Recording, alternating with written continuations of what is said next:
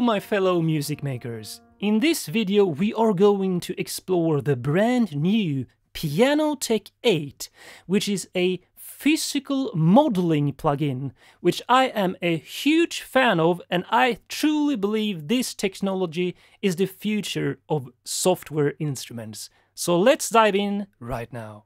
Alright, so here we have it, Pianoteq 8. It has this beautiful interface which you can actually scale in percent to suit your monitor, and it has a huge range, if I click here, of different pianos, each with a folder of presets that changes the tone, character and overall sound.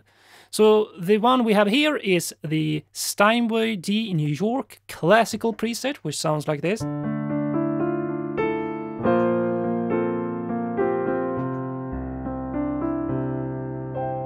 Okay, if I just switch with the arrows here, I get to the next preset. Pretty neat, right? Jazz.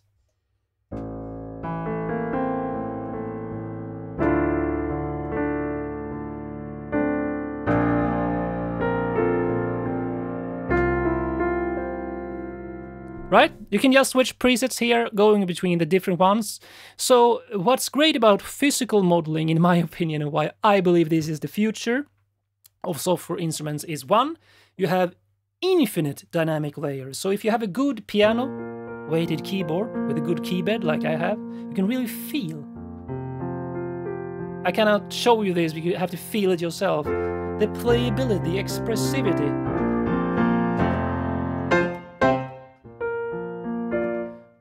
From the dynamic layers.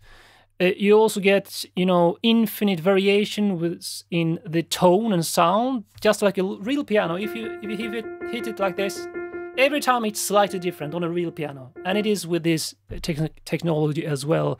You get these different sympathetic resonances between the strings.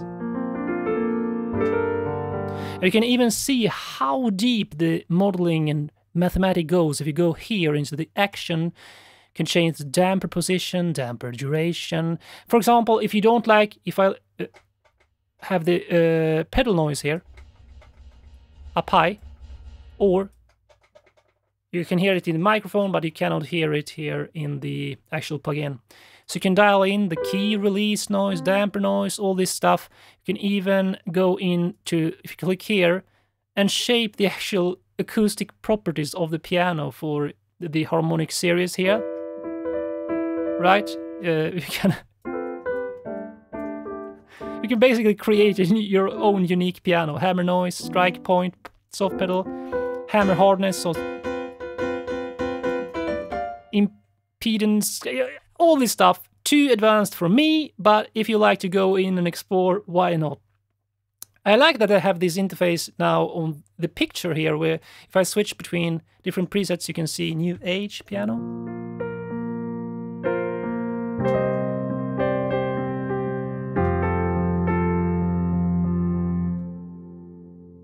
And of course, what you hear here is the reverb. If you go into effects, you have delay, EQs, compression, reverbs, all these different ones. And you can even load your own impulse responses for reverbs. If you prefer, you can just turn off the reverb and delay, get a dry sound, and add your external reverb or delay plugin in your DAW. Now, what I also love is, with physical modeling, you can actually change how you mic up the piano. If you have a sample library, it is already set with a microphone where they recorded the piano. But if you click here on microphones, you can see they have 4 microphones on this activated. 1, 2, 3, 4. You can see them here from front view. You can drag them around. Angle. Like so. Differently. Right? You can even change the microphone. They have different modeled microphones. You see how deep this goes. Now.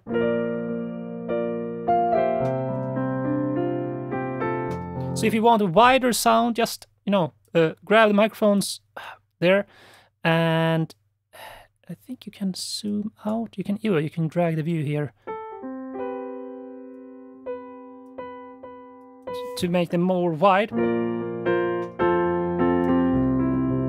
You Okay, you can do all that stuff plus the independent volume per microphone. And if you don't like that acoustic shaping, you can go into binaural mode, which is, I have no idea how it works, but if you click here now, you can see a pair of headphones, and you can do stuff like that. They have a stereophonic, which is just a stereo. It's like plugging a stereo cable into an instrument. Super clean. They even have a monophonic option. If you need a mono piano, I rarely use it, but it can be cool. Microphones is my favorite here.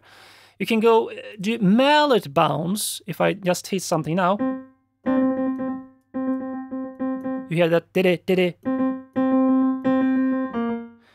This is probably better on another instrument than piano. We'll get to that later, but basically the main interface, you get the piano shaping here, you get the image, you get the dynamic velocity curve.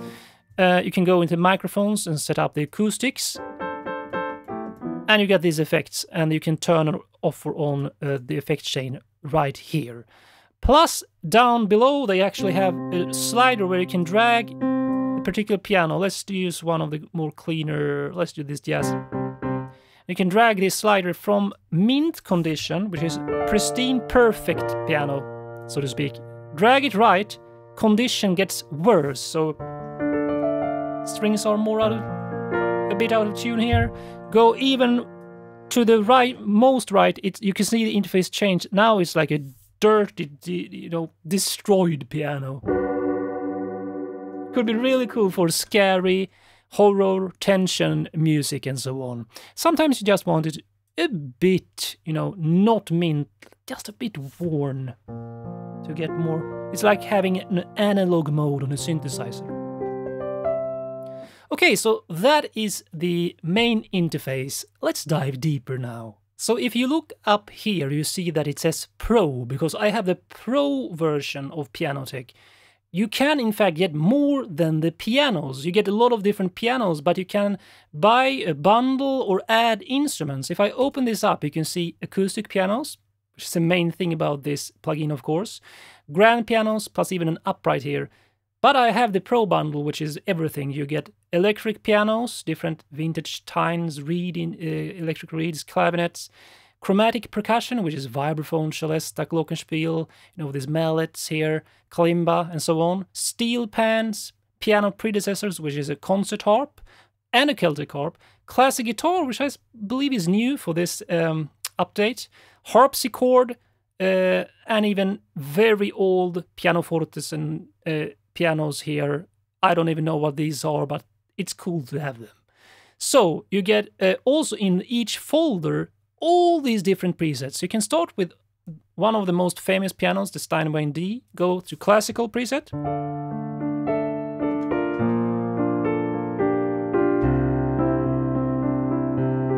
Okay, and if you don't want to dive and sculpt and shape your piano sound yourself, you can just use one of the presets, and they are a lot of them, and they are amazing to have. Jazz.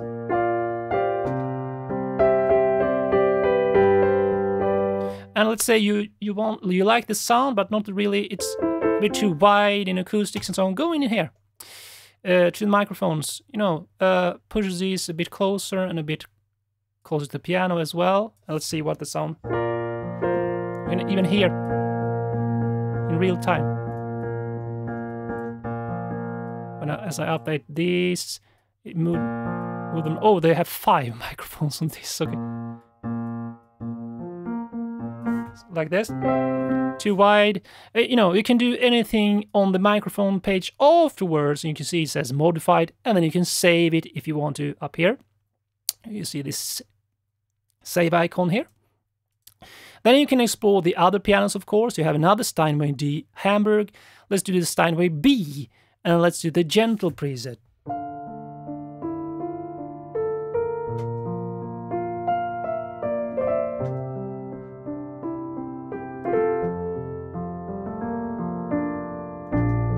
I mean, I cannot show you how good it feels, how expressive it feels to play this. You need to of course, you can hear how beautiful it sounds, but the playability.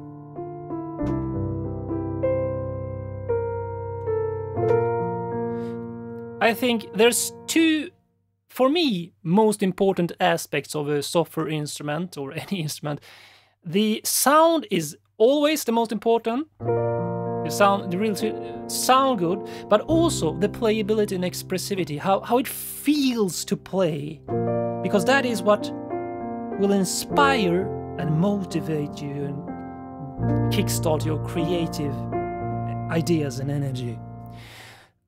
So this is the preset browser. Really nice preset browser. You can see the recent presets here. Lots of presets for different instruments. Let's just go and explore some of these other categories if you get the, the bundle of instruments or add them. Like electric pianos. Let's do the Electric Tynes MK2 Soft.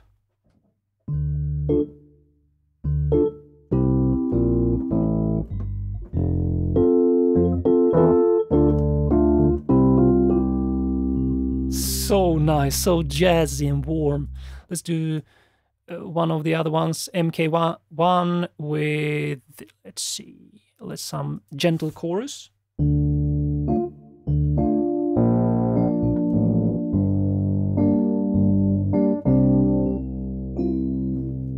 They even have this tremolo, what is it called, Leslie speakers here, which is this spinning speaker.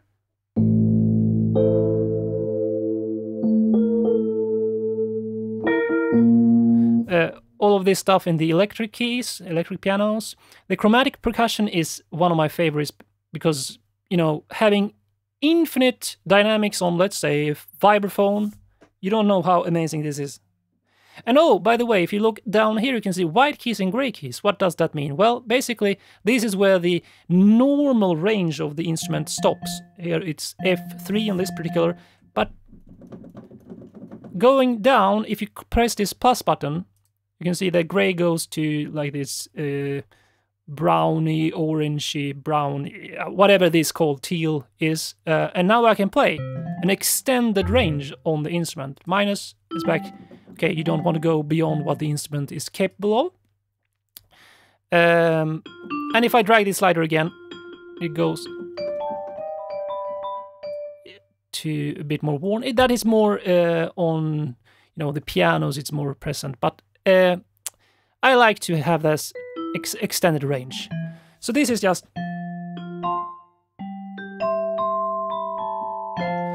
the chromatic percussion, I call this melodic percussion, are super nice in for music composition, for soundtrack music. Celesta or Celeste. One of the most beautiful, magical, shimmering instruments. And it is this, it looks like a keyboard, but it is basically, you can see here, it is basically a keyboard big glockenspiel. Mix between the keyboard and glockenspiel, in my opinion. And you get, of course, in all of these, you have an ordinary glockenspiel here. Let's do that. You see it here. This is glockenspiel. You play with mallets and you get this.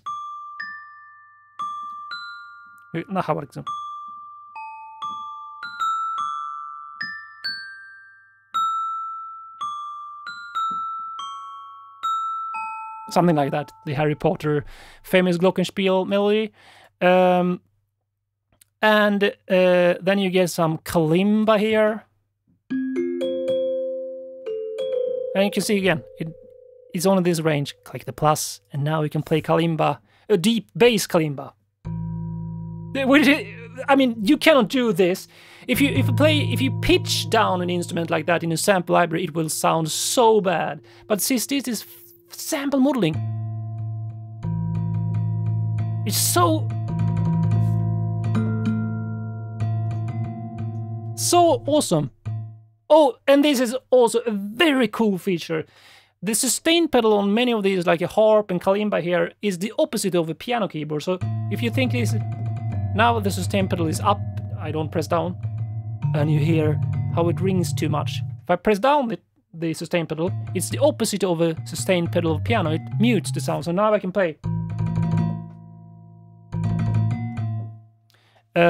muted sounds, and that takes us to, let's do the steel drums, the handpan, which is one of my favorite instruments.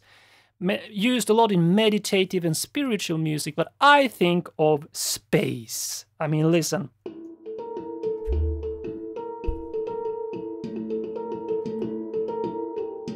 Especially if we extend the range and add a cool big reverb here. You can access the effects here. Go not clean studio, let's do harp hall.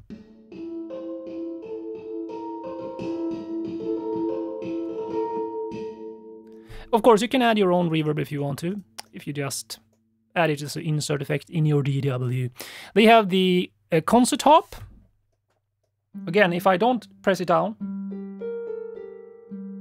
glissando. Sounds nice, but if I press down the pedal, sustain pedal, it doesn't ring out, so you can shape if you want it to ring out or not.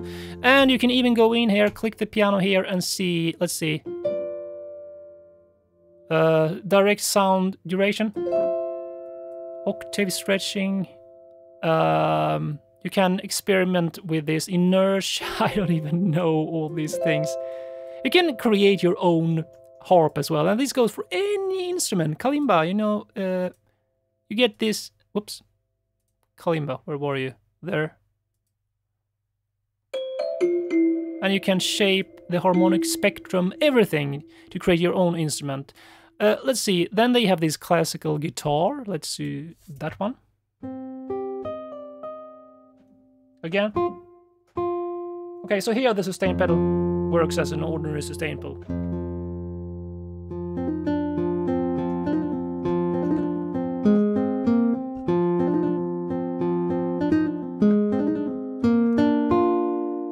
And here I can see they have actually, I think this is the only instrument they have key switches on.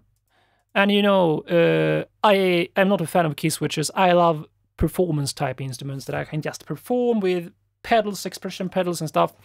But I guess with guitar there's just so many articulations that it's impossible to avoid the key switches.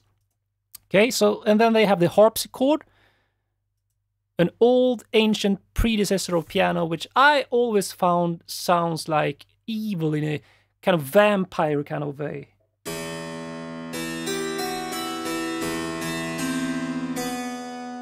I mean, harpsichord, which is basically a plucked piano.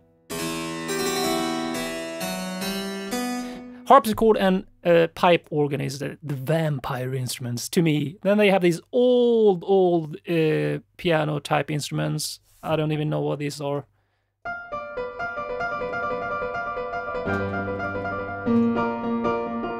Some of these are like a bit honky in tone. So you have all these unique instruments. However, let's dive even deeper, because what you can do with this instrument is so amazing. Let's say you take a toy piano, this one. No, that one. Okay, let's extend the range. Let's go to this. Layers, and then click layers. You can actually create layered instruments. So layer the toy piano with the let's say, handpan, okay? Like that. Set 50-50 here in volume, so toy piano, solo, and handpan. Why does it? Okay, so I need to go into the handpan instrument. How do I switch between the layers? How do I switch? There. Oh, so no, that was the previous preset. Edit. Silly me. And then you can set the plus on this as well. So if you go to layers again, now you have handpan with toy piano as layers, so you can create hybrid instrument in that way. That's not original, because you can do that in your DAW as well by, you know, using several tracks. I prefer having hybrid instruments in one track for workflow. However, this feature, clear again, morphing. Now, it actually, by physical modeling and mathematics, create a hybrid, almost like you breed two instruments. You take one alien and another alien and create a brand new alien race, but with an instrument. Okay, weird way of putting it, but that's basically what it does here. So it morphs this toy piano with, let's say, the vibraphone mute. You have now with... And instead of layering, simple layering, they morph it like.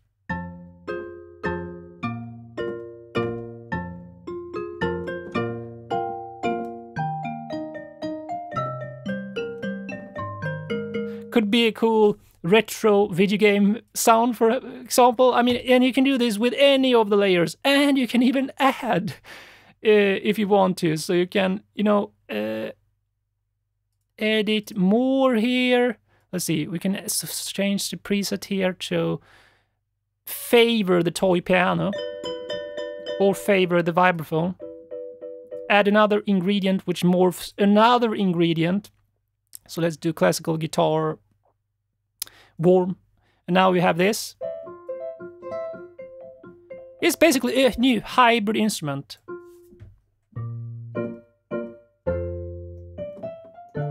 Let's favor the guitar.